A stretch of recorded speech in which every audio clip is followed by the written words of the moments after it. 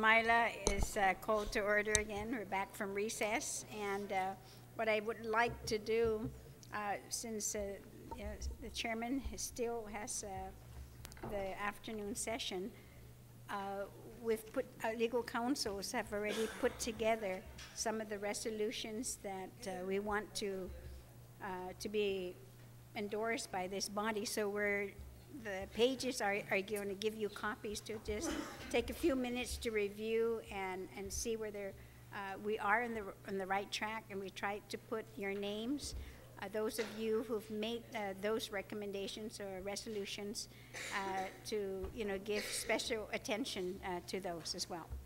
Senator Espicio?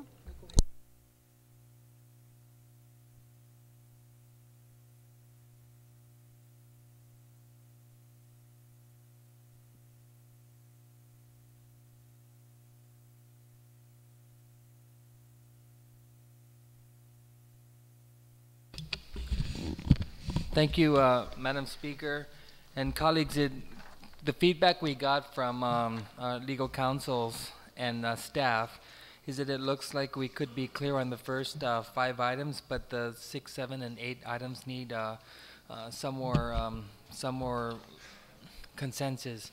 So the first point was establish protocol regarding animal quarantine regulations regarding cattle diseases.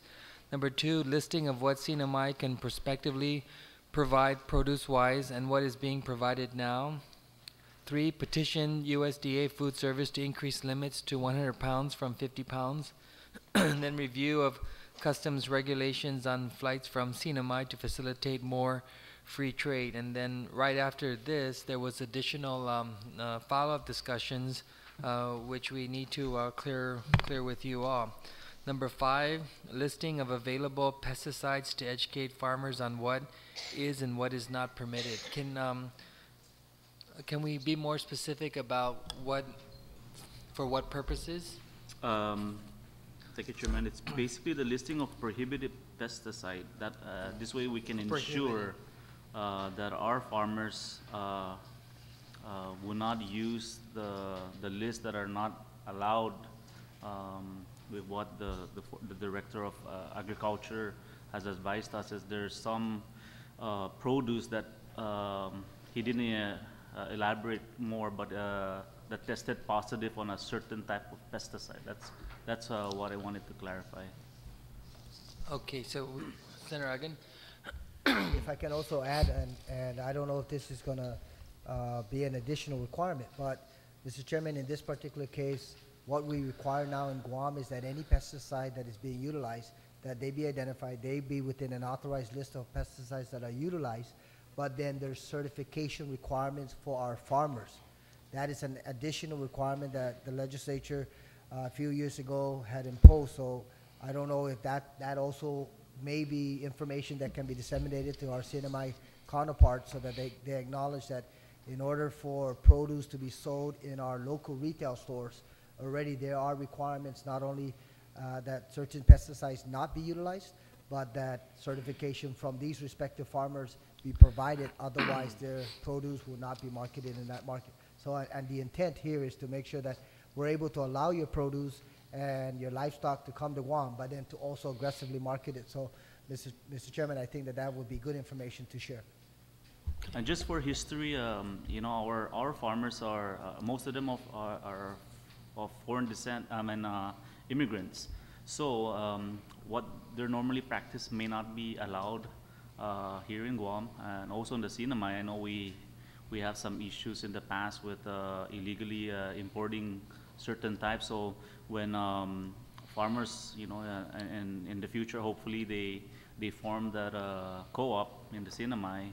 That way we can, when we do supply Guam with our produce, at least we are in line with what is allowed here in Guam. Senator Tamano. Yes, thank you, Chair. I totally agree with Senator Frank Agun in terms of the certification and certificate of application on these pesticides. That was mainly what my content of discussion when I brought this up, about the certification of pesticides and using for this agricultural produce in terms of vegetables as is required here in the Guam markets. Thank you. And the CNMI is not in the process or is not in training for certification. So with this kind of legislation or policy, it will carry on to the requirement of what it takes to supply Guam's market. Thank you. Okay, you guys got that? Okay. Senator Cruz, Speaker Cruz, right? Thank you, Mr. Chairman. I'm just wondering whether quarantine has an instrument that can detect whether or not pesticides have been used, a permitted pesticide been used on the produce, because I'm also concerned of the safety of the people. Because if you're just relying on farmers that they don't use unpermitted pesticides just to make sure that when we pass resolution, we're in good hand that the produce has been sold to consumers and it's a safe produce. I'm just concerned on that part. Senator Agan? That's an excellent question, Senator Cruz, and just so that everyone understands, in terms of being able to market in some of our retail stores, and Ms. Taima now is absolutely correct, you need to provide certification that, in fact, you have undergone an extensive training with regards to pesticide use as well as herbicide use. And what it is, it's a certification that says that we practice safety, we ensure that in fact it doesn't affect the actual produce of the fruits, and that they're properly cleansed. So that is the additional requirement that was imposed in Guam, because what we were having is what was alluded to a little earlier, where we have farmers who are not originally from Guam tilling the soil here and then taking those produce directly to market. And there was, I believe, 1 or 2 incidents that had occurred where in fact it was brought into question, and that's where the legislature in its wisdom had set up those additional certification requirements, and agriculture was the entity that was responsible for putting it together and providing the appropriate training and EPA. So in that case, they would, let's say for example, a farmer in CNMI who would like to sell some of his produce in Guam's retail markets would have to provide that certification. And then it would be an agency-to-agency assurance that that farmer is properly trained in the use of pesticides and herbicides. Thank you, Mr. Chair.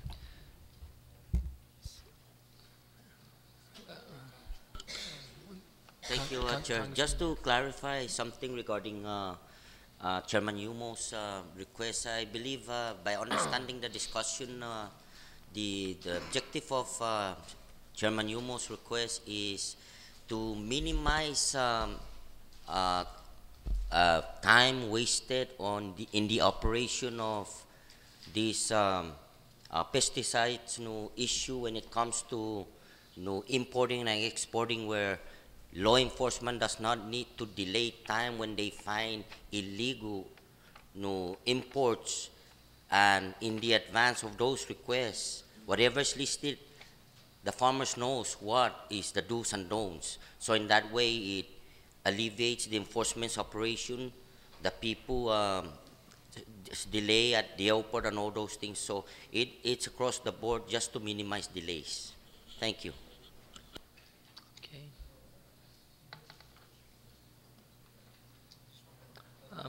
Mr. President?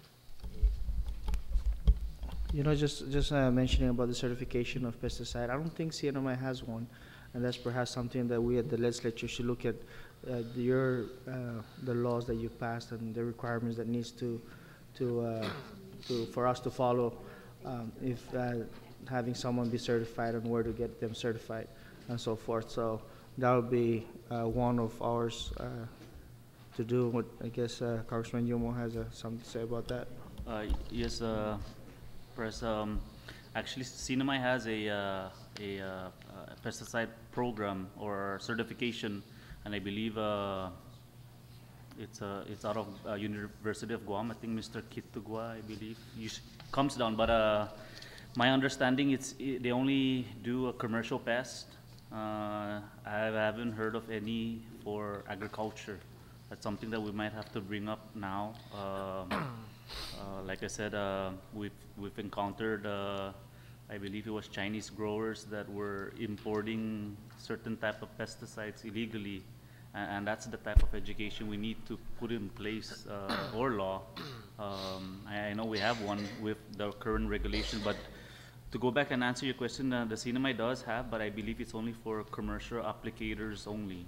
I don't remember any of for growers or farmers. But I guess what I was also alluding to is that make sure that the requirements that we have coincide with the requirements that the Guam has in order for us to open that market. Because even if we have different regulation and it doesn't comply to your regulation, it doesn't fit. So.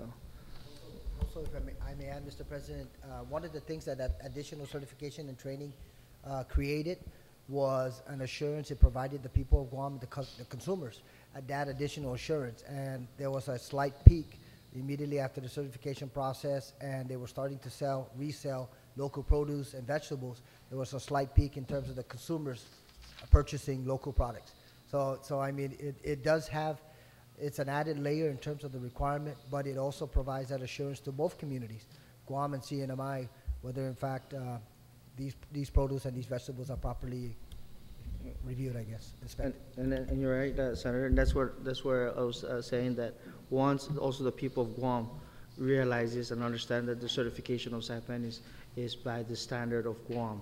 And so it's not just the standard of Saipan, but the standard of Guam, where that's why it's already available in the market, because it meets the Guam standard. Okay.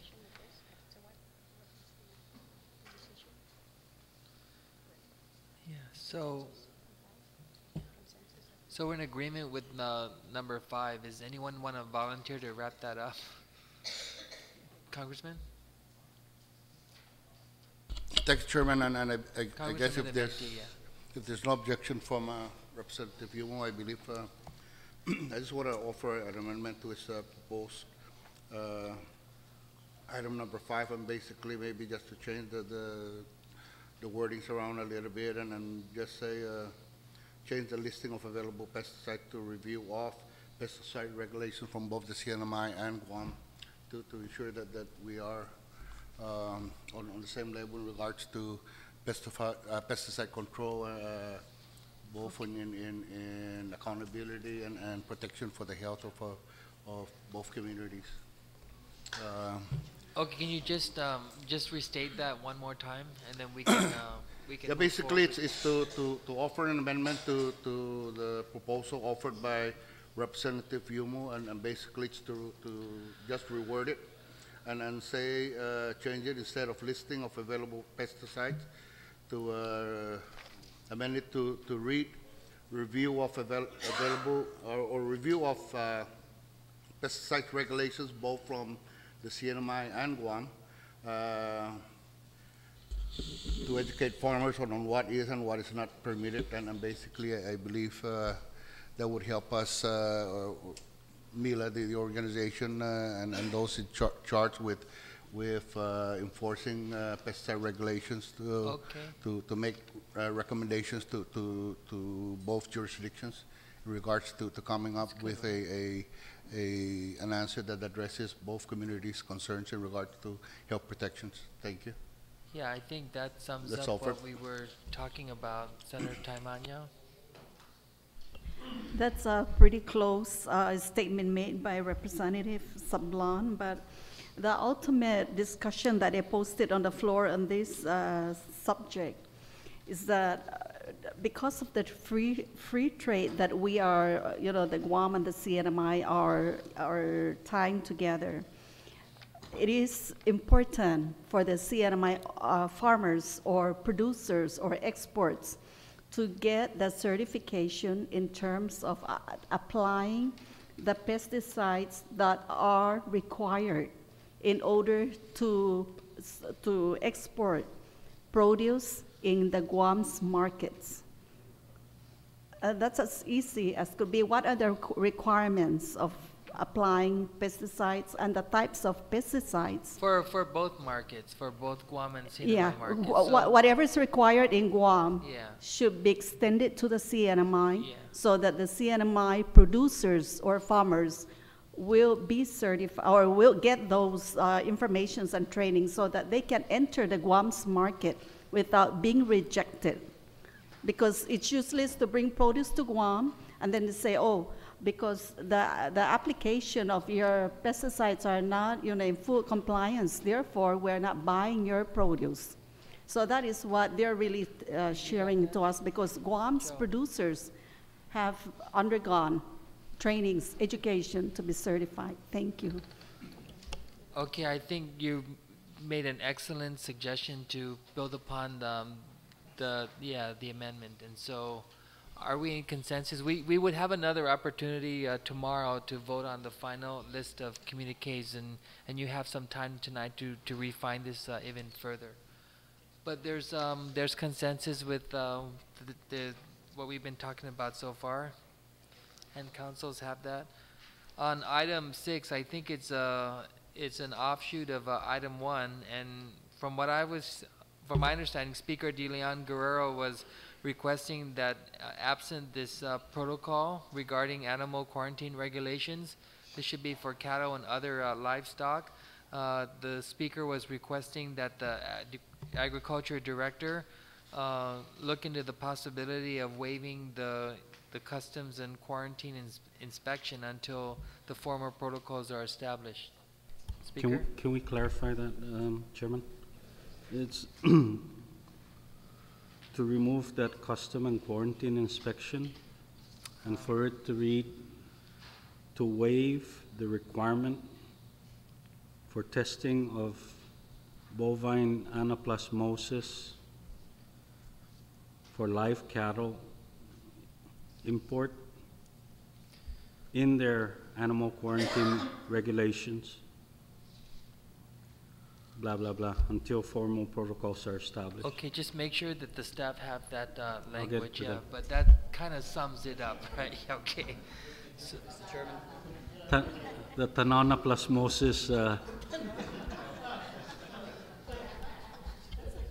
Mr. Chairman? yeah, Senator Adam? On that item number 6, maybe we could add language in there to waive that inspection or the testing requirements for up to a period of, I don't know, say 180 days, and at least then it gives everybody a deadline to do the necessary protocols. Okay. Okay, so that'll force these agencies to, and for us to take action. Okay, so you guys got that, right? For 180 days, yeah, up to 180 days. And then on number 7, the established reasonable charges relating to customs and quarantine for items coming from the CNMI. Congressman Sablan. Yeah, yeah. Yeah, I guess this was for after-hour inspections, but if, I think item 4 would take care of that. Or, yeah. Yeah, so on item 4, what customs and quarantine is going to be asked to do is to think of how they can augment their operations to do cargo inspections beyond what they're already providing. And so if they do that, then there wouldn't be any overtime fees or anything like that. Is item 7 still necessary, or is that covered in item 4?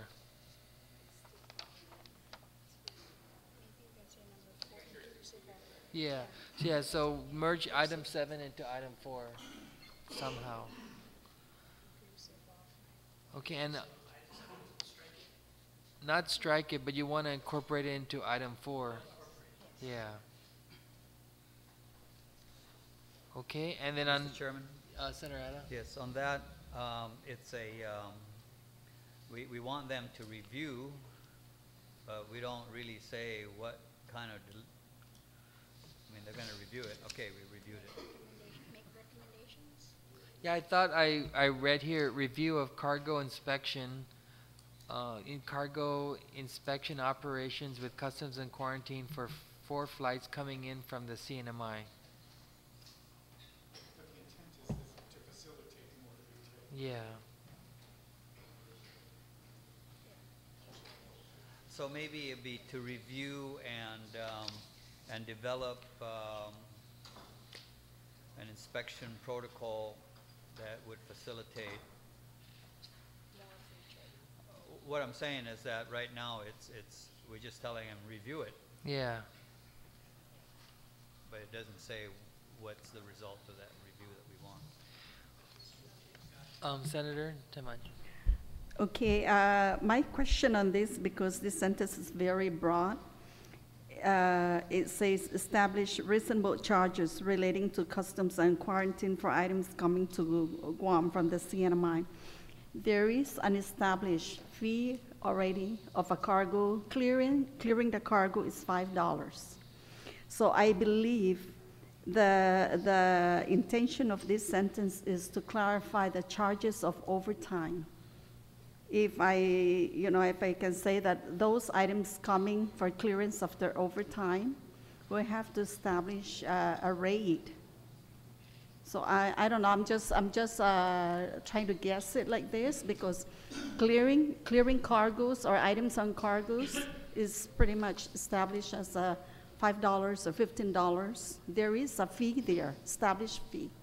And I was trying to look at this as what kind of charges are we trying to, for reasonable charges? Are we going to decrease it or increase it? It's the one where you were charged for the lieutenant.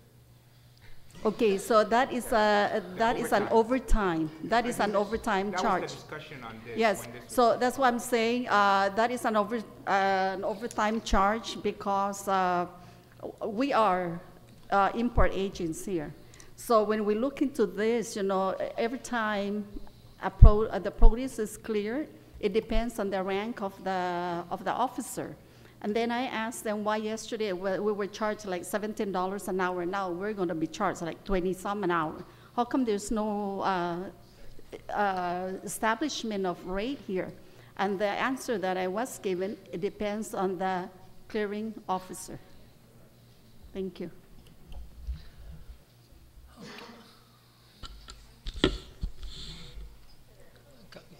Thank you, Chairman. Basically, I guess the suggestion behind this is we are looking at reviewing regulations on how we can lift restrictions.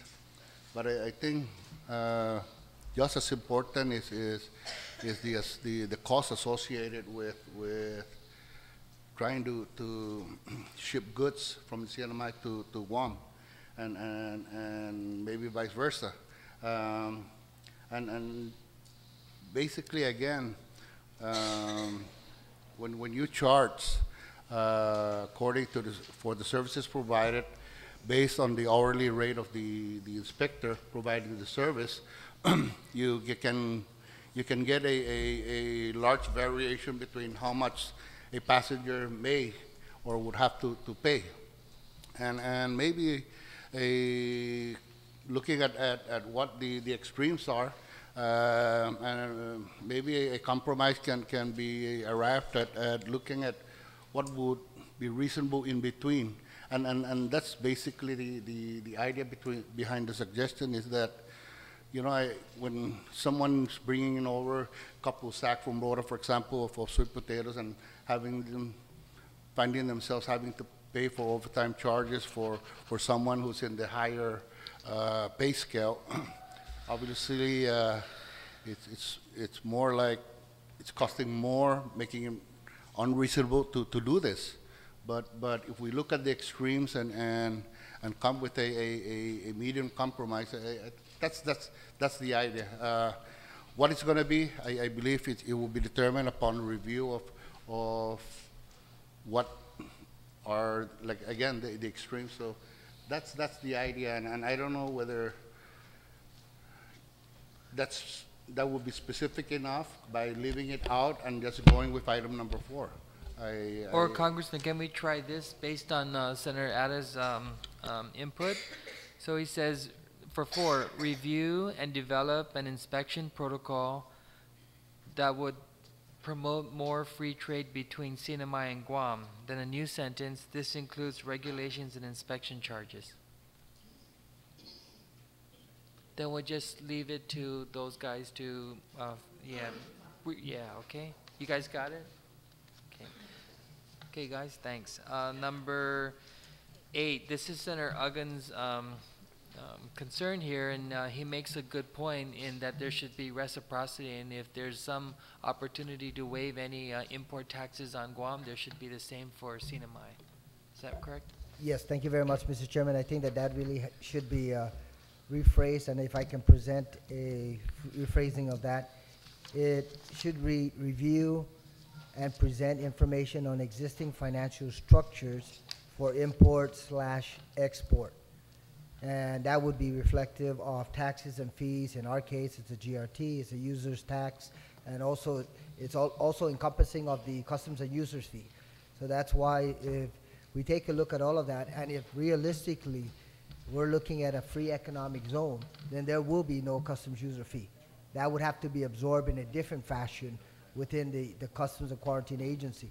And also some of these taxes will not be assessed, but obviously that's where the agreement has to be, whether we legislated it from this point to CNMI and CNMI likewise, or whether it's an executive initiative. If we're going with the free economic zone, then we have to be, to a great extent, all-encompassing so that we do promote free economic opportunities for our businesses mutually. So, Mr. Chairman, if I can suggest the rephrasing of that, to read, review and present information on existing financial structures for import/export, i.e. taxes/fees. Okay, you guys got that? And just produce that, yes, get absolutely. that in writing. But Thank is you, there Mr. a Chairman. consensus with that proposal? Okay. Okay, we have just 2 more items on the agenda, and we can go very quickly. The first, the other thing that we didn't address is on inter-island air travel. If we could just get an update on the CNMI's plans for a $15 per person travel promotion fee. Can anybody speak to this?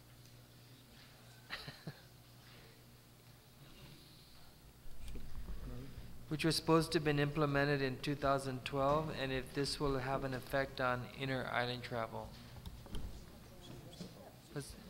No? Yeah.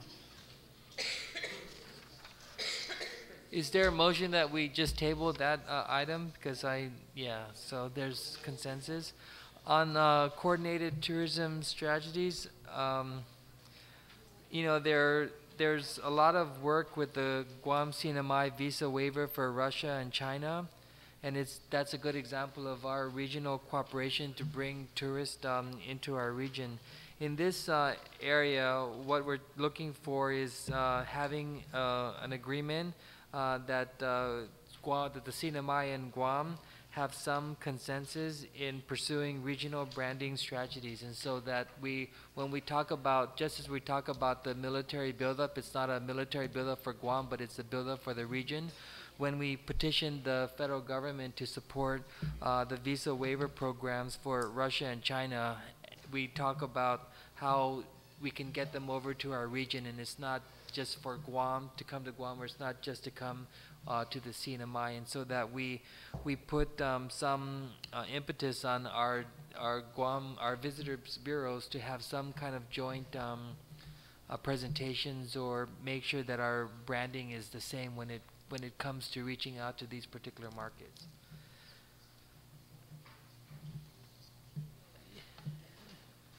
And I think there's never really been any competition with the kind of tourists we're trying to get for our region. As Mr. Speaker, we know that we talk about that in APIL too, that it's how do we bring tourists over to our region, and so when they come here, they might want to have a vacation to one of the other islands, CNMI, or if they go to Saipan, they want to come over to Guam. Chair, if I Congressman, may, I believe with respect to GVB and MVA, I believe both agencies respect the competitiveness. For example, the Japanese, Korean market, but because they have it's basically a package. They come for 3 to 5 days, and I think it goes both ways for Guam.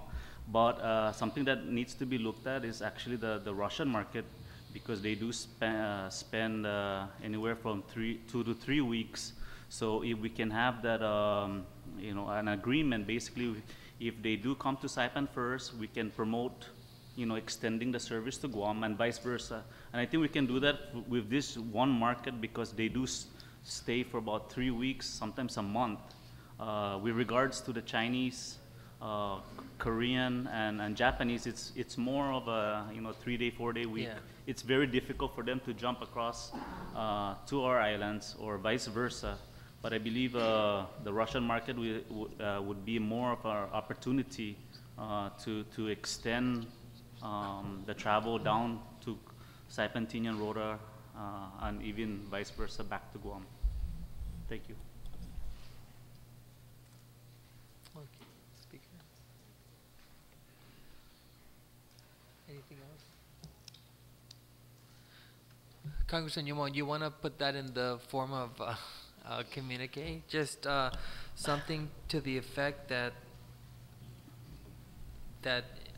in pursuit of a Guam CNMI visa waiver, that we pursue regional branding strategies. Right. For the Russian market. Yeah, especially Yeah. the Russian market, because they, like I said, they do have or stay longer in the region. So, and I believe GVB and Guam would be meeting next month to discuss this issue. I'm not too sure exactly what date, but that's the information I got from Saipan. Okay, so is there I'm not sure if consensus I can with make a that, and you motion. can look at the language for that?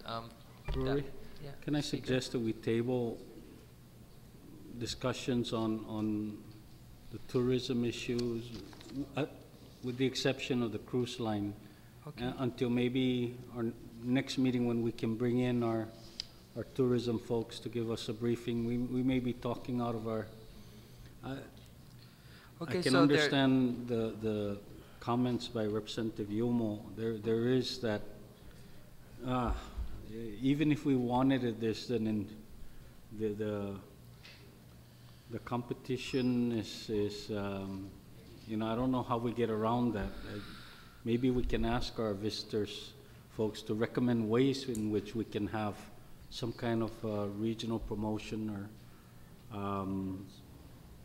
you know, or we can look at other things like, I know there was funding for promoting the United States.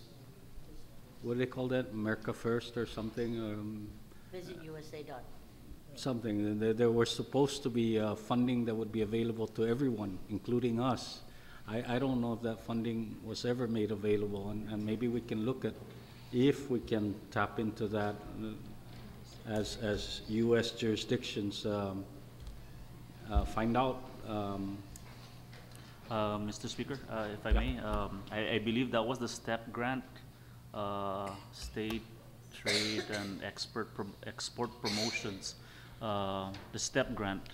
It was a grant that I believe CNMI and Guam both have at one point was granted grants, but because of the language in the law, it was, I guess, revoked from the CNMI, just because it didn't mention that the CNMI be involved. But I believe GVB got about 150,000, 130,000 to promote tourism or that type of deal. So it's a 3-year grant, and I believe this year or last year was the last year.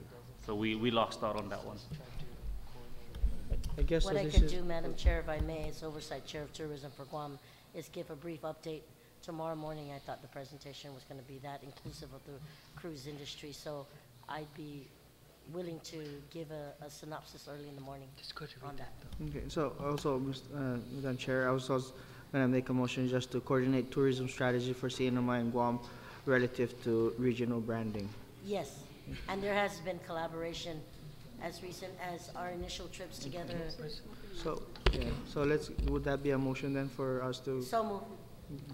okay, so the President's proposed that for this particular agenda item, so we don't table it and send any mixed messages, that we adopt the language, coordinate tourism strategies for CNMI and Guam relative to regional branding. it just shows one Mariana's cooperation and, okay? Madam Speaker and Mr. President, Senator. Yes, I just would like to recognize also in the chamber is one of the MVA board from Rhoda, Mr. Vincent Calvo. Perhaps before we go on, let us just give him something to share in in just a brief sharing in terms of the. Or did you want to make him wait for tomorrow so that he can coordinate with Senator Barnes? He's coming. Okay, no problem.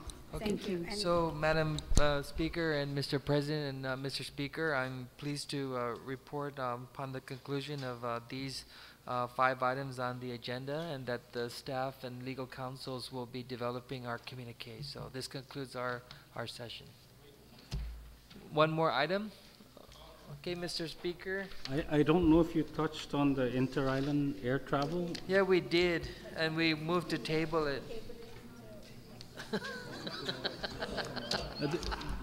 This is not a tourism issue. It was included in my transmission of the issues.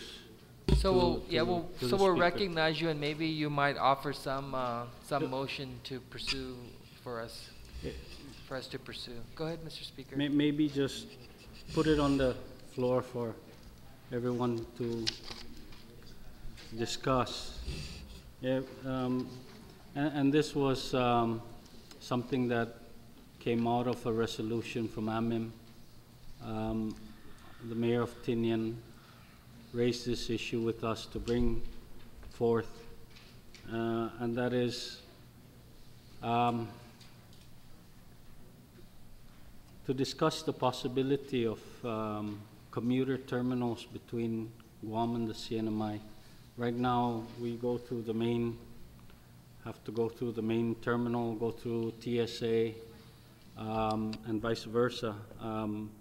According to our Tinian mayor, the FAA regulations exempt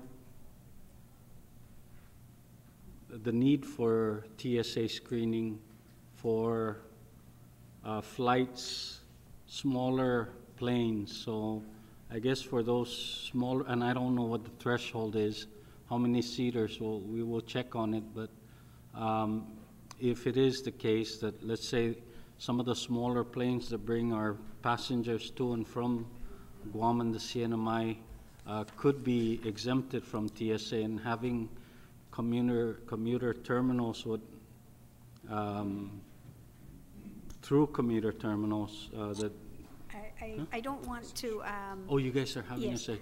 And I don't want to diminish the discussion, because I think it's really very important.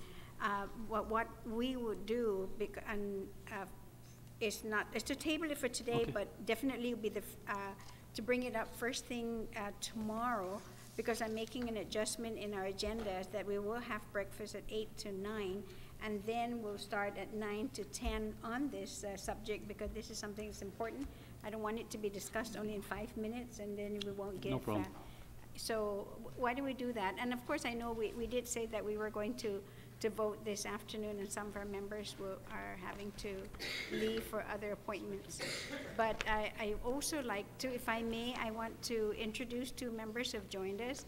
Senator Dennis Rodriguez, in almost at the far end, who chairs the Committee on Health, and he will be presenting with his committee tomorrow afternoon. And the other senator who joined us is number 4, and that end is Senator Brant McCready.